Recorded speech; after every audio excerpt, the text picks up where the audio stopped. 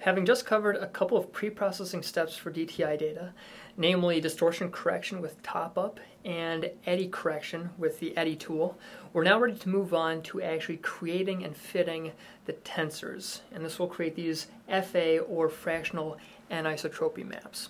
So to do this will look pretty similar. We did it with some example data just a few videos ago. But all we do is go to the GUI and open up FDT diffusion. I'm doing this from the directory where I just did the eddy current correction and also top up. I select DTI fit and specify input my files manually because I just feel a little bit better doing that. We're going to select eddy unwarped images for the diffusion weighted data, everything that we just did all the pre-processing for, and also we selected a mask right here. Okay, so whatever you've generated using BET, the brain extraction tool. We will also supply the gradient directions in the bvex file and bvals as well.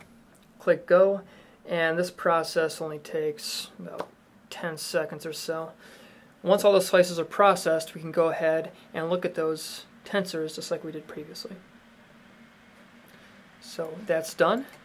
Go to FSL view just to make sure that this looks correct. Again, typically you try to do this for every single subject just to make sure nothing went terribly, horribly, horrendously wrong. First we're going to open up the DTI_FA, which was just generated. And to look at these tensors, let's add the principal component, this V1 right here, DTI V1. Now remember, we click on this I down here and select the image type to be diffusion tensor. We can then display as RGB and modulate it by DTI FA. So what's going to be brightest showing up in this map is where the diffusion is the greatest in a particular direction.